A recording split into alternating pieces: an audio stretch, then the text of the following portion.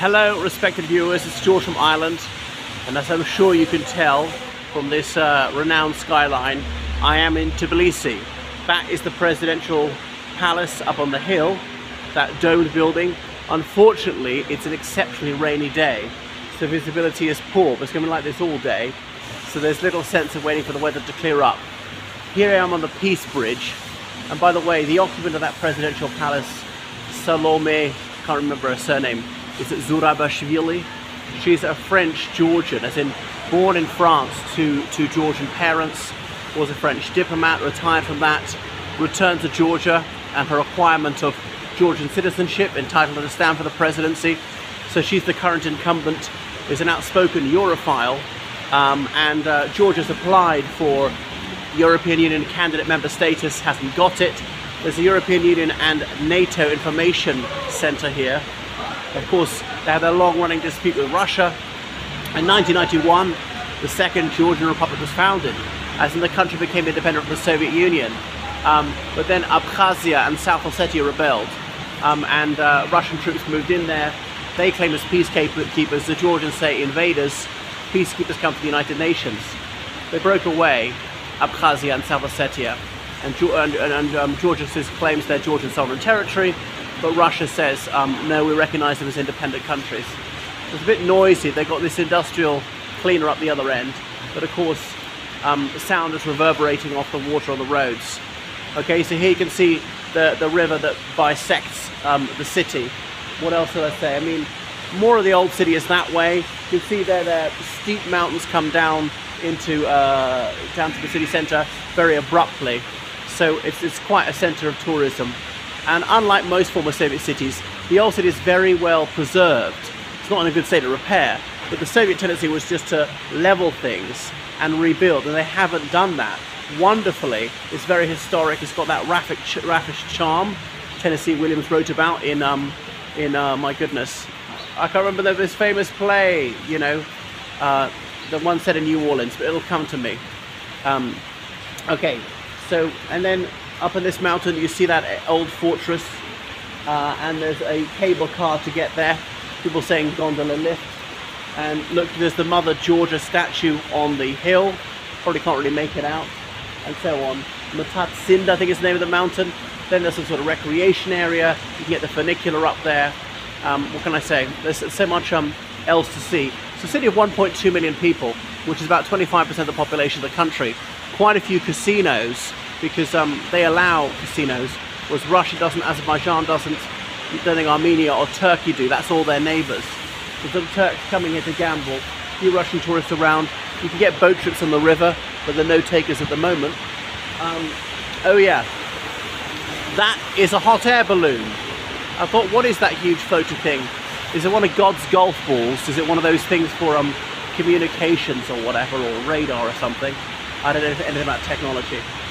So I have been over to this side of the river, which is the north side of the city, if memory serves. And the Tbilisi Sea is this side, actually a lake, which is well outside the city, as well as the airport, and the main railway station is this way. Because when they put the railway here in the mid-19th century, this place was too built up, as well as too hilly. Almost everything's built on a slope, so very difficult to build a railway station there. Quite a few Indian tourists here, whom I discovered do need visas to come here. I thought they didn't. So I think it's about a quarter of the price of what they would be in Ireland or Great Britain. So loads of signs in English up, and sometimes people get a bad reaction. They speak Russian. There are a few signs in Russian up, no official signs in Russian. They'd be vandalized if they were. So there's occasionally some anti-Russian graffiti. Another look at the presidential palace. Anyway, the Peace Bridge with these curious geometric shapes, so you don't get wet when you go across it. But the trouble about that is, then, you know, beggars come and loiter there. So do see a few beggars, especially outside churches, inside churches. Went to that more modern cathedral up the hill. It was only built 20 years ago, but they don't know a very historic style. I saw that yesterday, so very well done. You can see the gondola lifts are going. Cable cars, why not call it? So it's a 94-meter rise. It's only about a 3-minute journey, and I've been up there. But it costs quite a lot. It's at 20 lari to return. Likewise, the funicular is quite a lot, actually. I wonder if Georgians pay a lower price. And then on top of that Matatsinda mountain, there is like a petting zoo, and there's one of those big Ferris wheels, and various rides. There will be activities like basketball or whatever, but this time of year there aren't many people. So it's a real hub for digital nomads, because if you're a European citizen, you can come here for a year without a visa. Speaking to a German chap who did that, and then a visa run, just take the train overnight to Armenia and come back the next day. You got yourself another year. This is quite affordable. He said, you know, opening a bank account is really easy here, even if you're on a tourist visa. Yeah, and that's it. So they're quite into learning English or other languages, because of course nobody learns their language. But I mean, almost everybody over the 40 speaks Russian, often fluently. Usually Russian's not taught in schools anymore.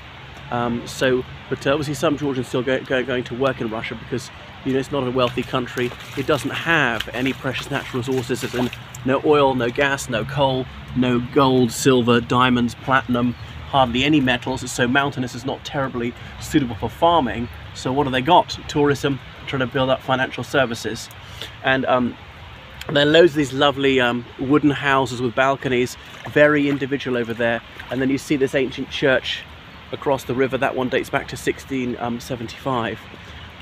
So lots of parks and open spaces and twisty streets. So that was the walled city over there, and part of the city wall still exists, and that is tourism central on the whole of Georgia. We can get tours around the country. It's not a very large country. It's about the size of Ireland, but takes longer to get around, because you know, it's I've got so many ranges of mountains, and they're often rather steep. So quite verdant, but a very rocky country. Obviously there's a Black Sea coast. Batumi is the main port there, Porti, but they've lost on the Black Sea coast to Abkhazia. And maybe the Abkhazians are a separate ethnic group who broke away. So I know the argument is, well, wait a second, if Georgians, if to manifest your collective individuality, you have the right to secede from the Soviet Union, surely so do the Abkhazians, the South Ossetians, who are virtually identical to the North Ossetians, because Comrade Stalin, in his infinite unwisdom, he decided to allot South Ossetia to the Georgian Soviet Socialist Republic, and North Ossetia to the Russian Socialist Federative Republic.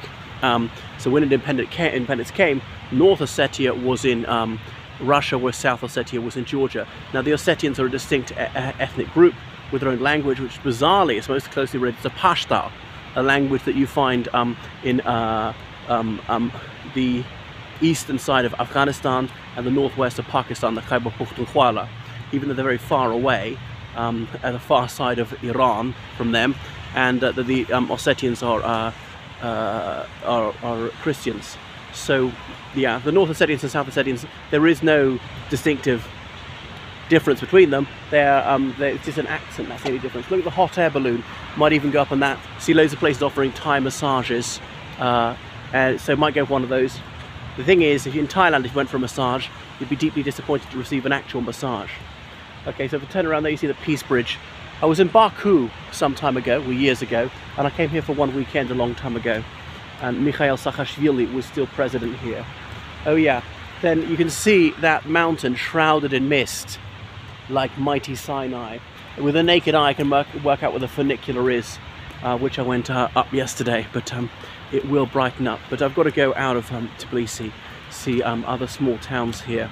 Yeah, it's a country of only 5 million people, so warmly recommended. But coming here from Ireland or Great Britain, there are no direct flights, go via Turkey usually. There is Georgian Airways, flies to several other countries. Yeah, so renowned for its magnificent cuisine and red wine, and yeah, its musicality as well. So thank you so much for watching my video. Make sure you subscribe, and on Patreon, donate on PayPal, georgecallahan79@gmail.com. Right, toodle pip everyone.